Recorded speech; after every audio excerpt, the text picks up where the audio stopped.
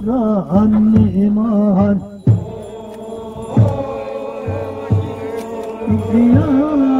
왔느냐 소리도 아니하노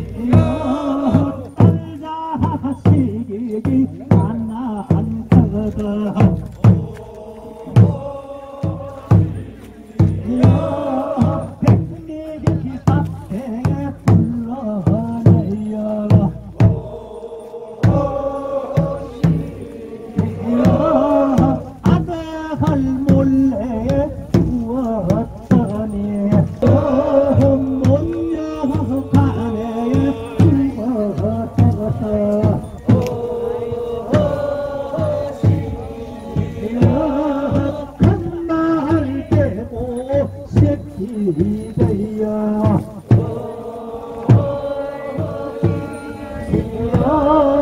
그 아들을 태웠으며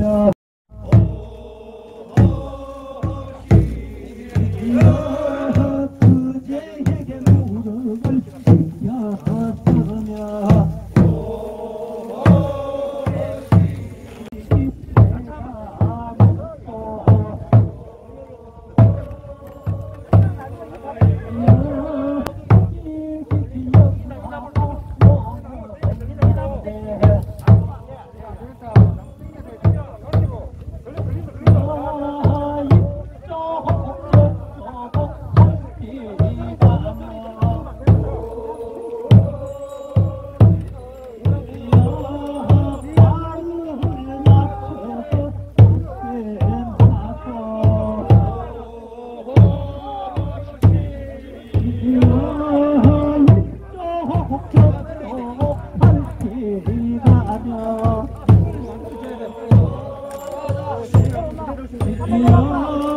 발을 맞춰 조심하소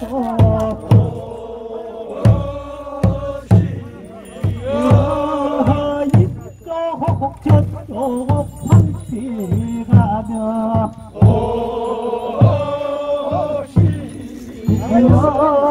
발을 맞춰 조심하소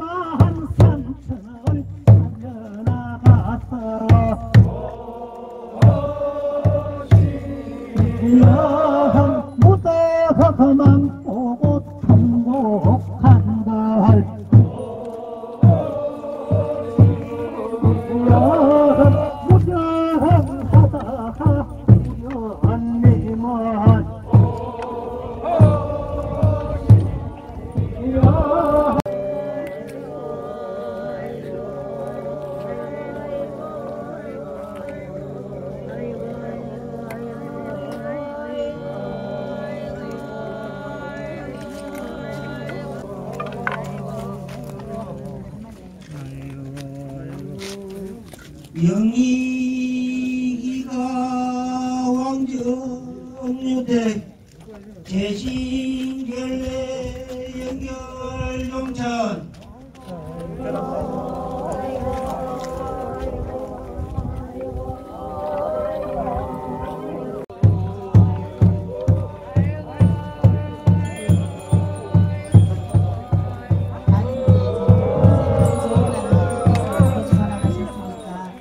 좋은 날 노래로 소리를 들려오면서 아주 멋지게 보이고 가장 특이한 것은 한 마을 주민이 모두 참여해서 이 문화를 지키고 있다는 것은 정말 대단한 일이라고 생각합니다. 자, 우리 비록 하고 있는 우리 상여소리를 하고 있지만 큰 박수 한번 부탁드리겠습니다. 그리고 우리는 왕자로 봐서는 슬픈 일이지만 가족으로 봐서도 안타까운 일이지만 정말 이 상여를 통해서 죽은 자에게는 평안을 주고 산 자에게는 위로를 주는 정말 아름다운 문화입니다. 그래서 노래를 부르면서 지금도 초상집에 가서 함께 밤을 새는 것은 이 문화가 그대로 이어져 내려오고 있다 이렇게 생각하시면 되겠습니다. 오늘 매는 상여는 24인 대여로서 38명, 16명, 32명이 매는 상여가 있는데요. 오늘 상여는 제가 보니까 24명 매라고 해도 32명이 매신 것 같아요. 아주 큰 대여입니다. 그리고 상주는 아들 셋, 딸 셋으로 아주 행복한 집안이고 또 마을 주민들이 우리 완장으로 봐서는 완장은 망자가 평소에 이렇게 많은 사람들에게 영향을 준 그 글귀나 시나 억정이나 찬양하는 그 아주 아름다운 식기들로 되어 있습니다. 그래서 오늘 보니까 아주 만장의 아름다운 걸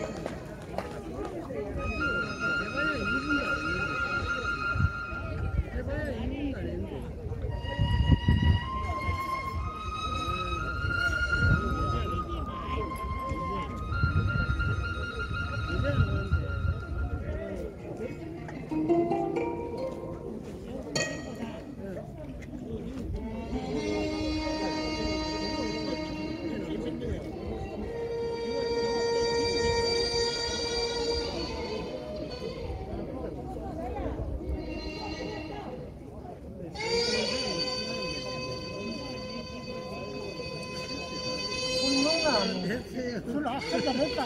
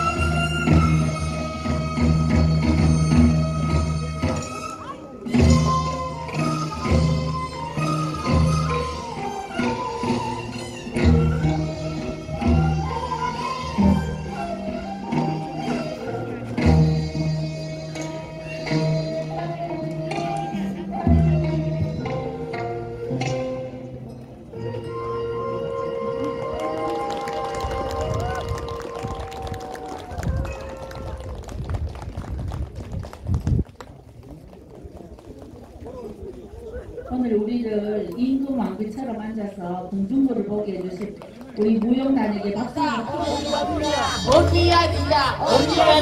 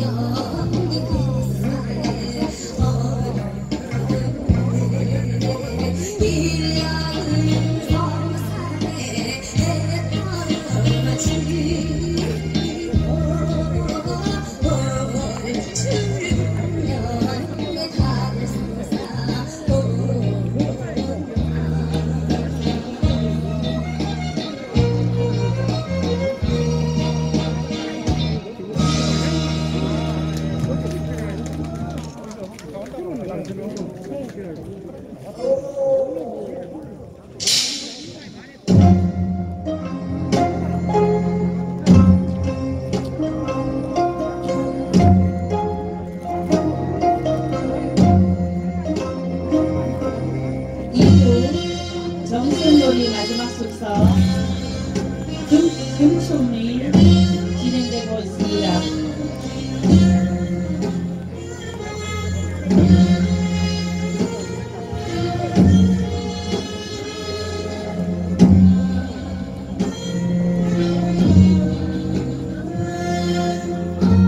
우리 삶의 예전의 등불이 되신 경암 포조 선생님을 생각하면서 환한 등불을 켠 등춤을 여러분들에게 보여드리고 있습니다. 정승놀이 마지막 순서입니다.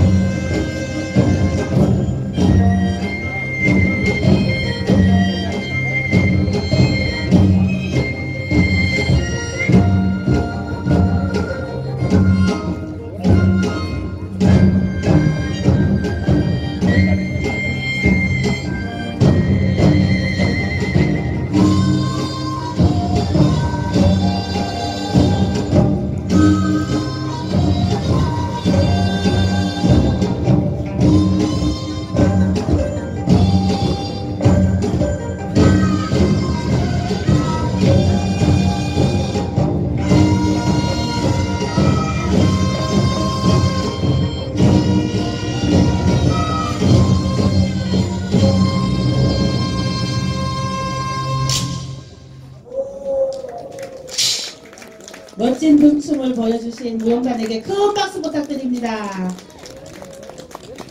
이제 정승맞이 1부, 2부 정승놀이, 부채춤, 미녀, 흥과멋 등춤으로서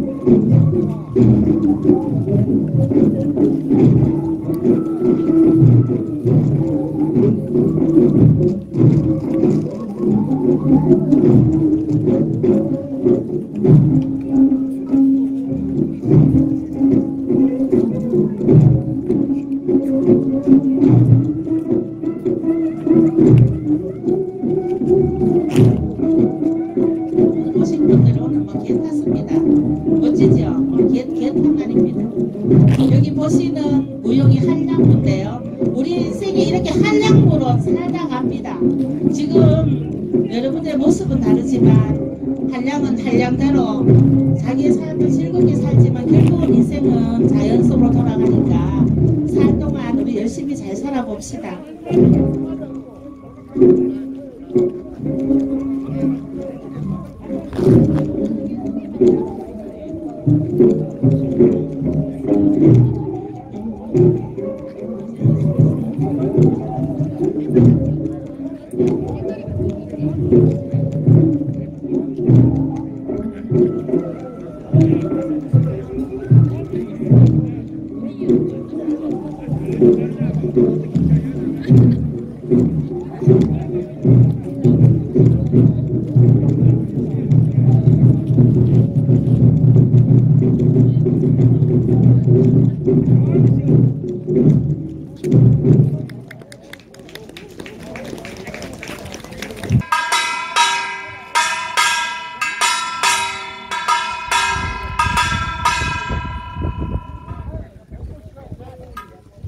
일심으로 정념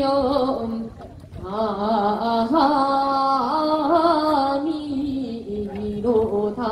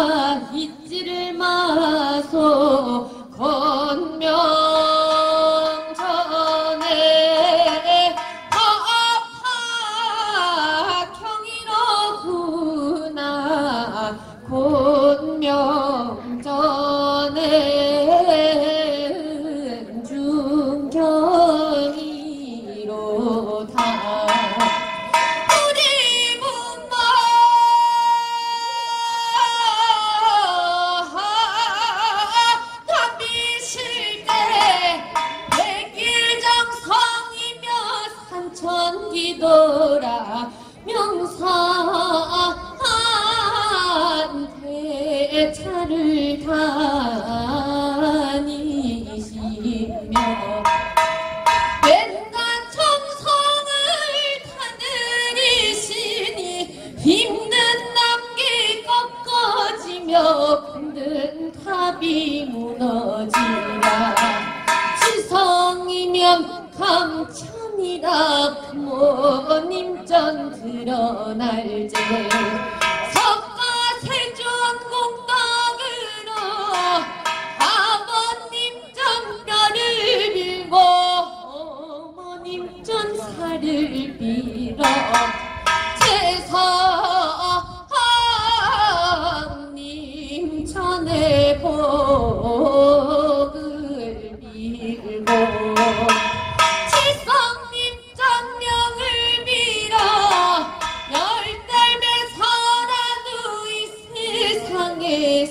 생겨나니 우리 부모 나기를 제 겨울이면 추울세라 여름이면 더울세라 정금 주어 만금 주어 나를 곱게 길렀건만 어려서는 차를 몰라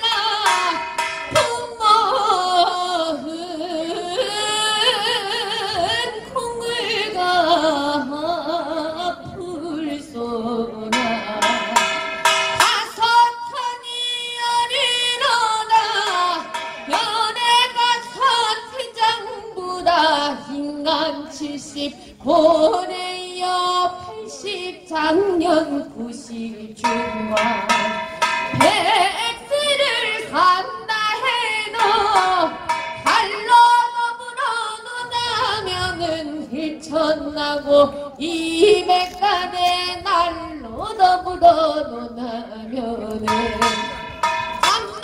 36,000일에 병든 날과 잠든 날이며 걱정의심 타지하면 한 40을 못 사는 인생 어느 한가 부모 갚을 소냐 청춘 넘어 핏바람이 해갈고도 슬프도다 인간 멍거니 가능히 막아내며 춤춰야 년 록이나 왕서는 기불기라 서로 같은 우리 인생 한 번에 차 떠나가면 다시 오기 어려워라 어제 오늘 선뜻 모르니 세상 천지 동포님네 배신목을 헛수 말고 부모님께 보도하며 할 일을 합시다.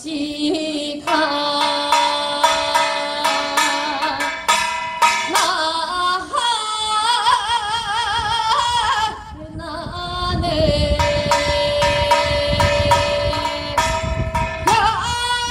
야래열 40소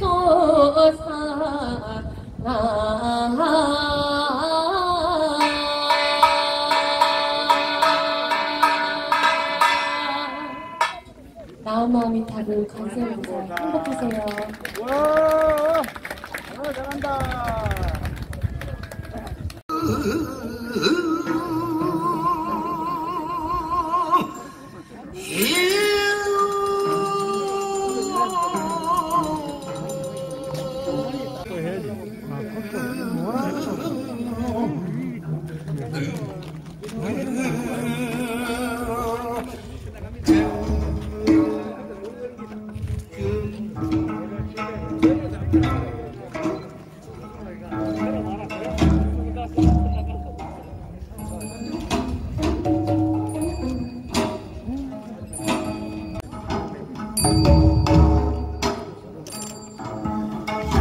양산도 싫어가자 상원도 싫어가자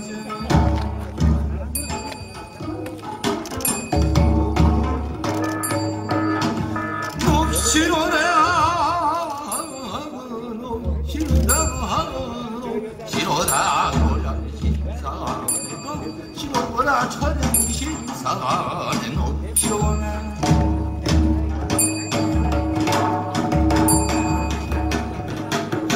녹시대에 오셨다면 오빠네 현업 오거리래 오셨다면 혼반에 오셨네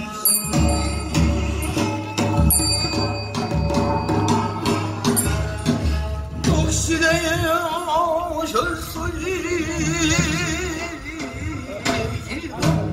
불로 외아주고 떡술 불로 달려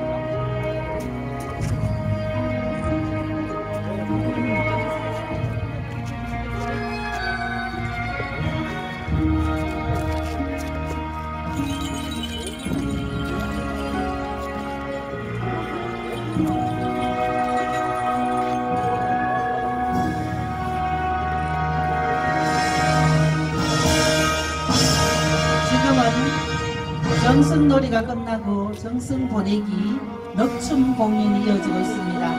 국립무용단원이신 무용단들의 지금 넋춤을 여러분들 귀한 무용을 지금 보고 계십니다. 한량들이 선녀들이 놀다가 이제 천을 찢으면서 영혼은 넋은 하늘로 올라갑니다.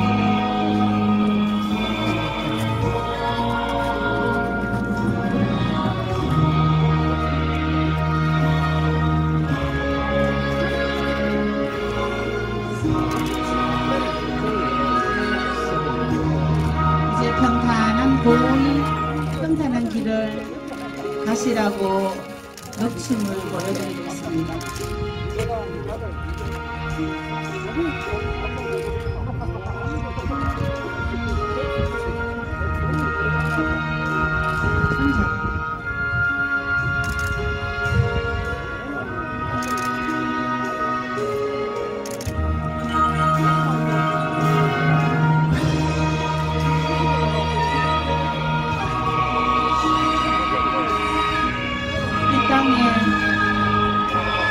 고해 바다를 가기 싫어서 바다가 돌아서고 이제 이 길을 떠나면 이게 마지막 길입니다.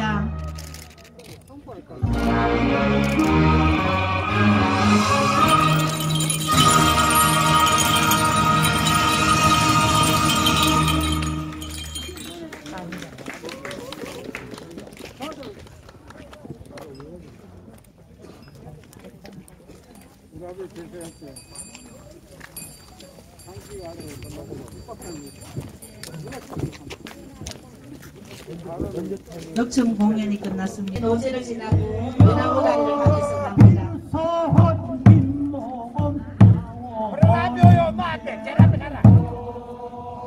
상여는 못 가는 길이 없습니다. 그래서 상여나들은 각자 우리 가장 앞에 서는 사람은 본대 제 명정을 앞세우고 또 귀신을 좀 평상시를 앞세우고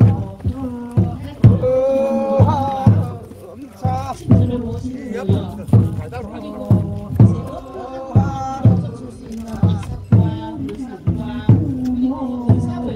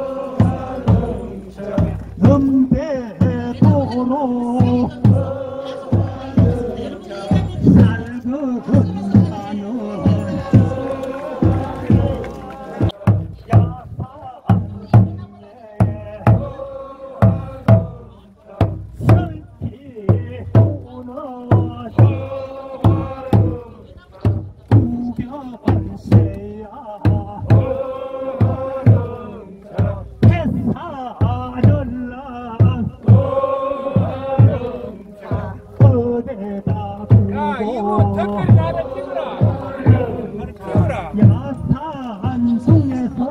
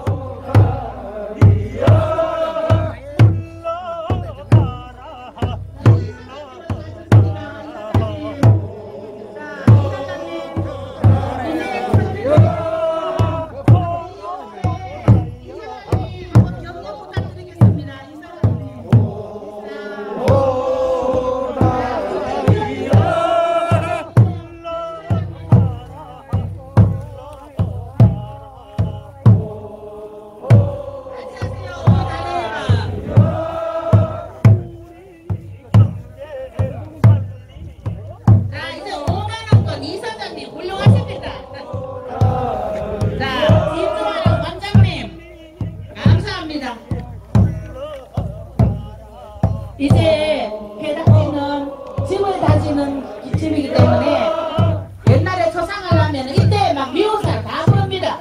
셋째 사위 말 안 듣는 사위 왜 안 오냐고, 또 셋째네 또 말 안 듣는 셋째 아들 부르고 안 하면 이제 배닥지 안 해준다고. 근데 제일 엄포를 본 것이 바로 배닥지입니다.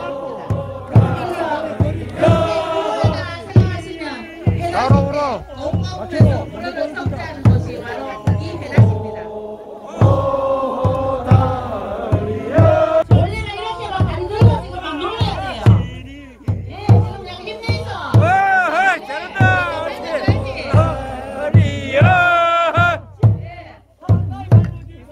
꽉꽉 밟아줘 있어. 말 안 듣는 사위 불러줘 있어. 셋째 사위. 지금 술이 취해가지고 못 온답니다.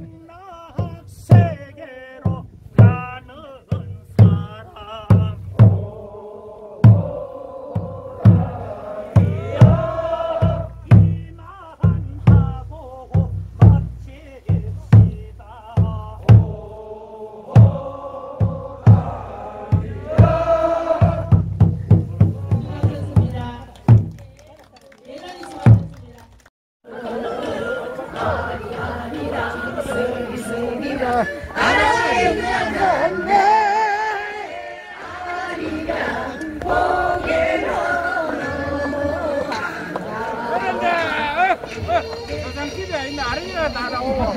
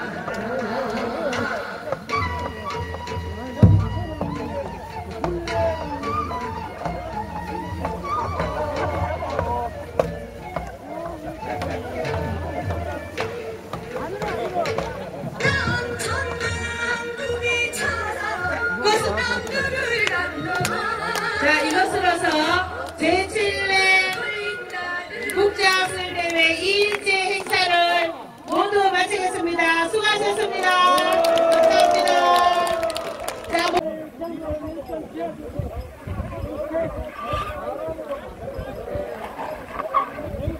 자, 참석하신 모든 분들도 다 오세요.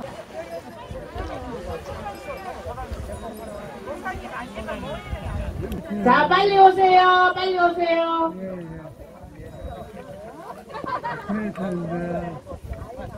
하나, 둘,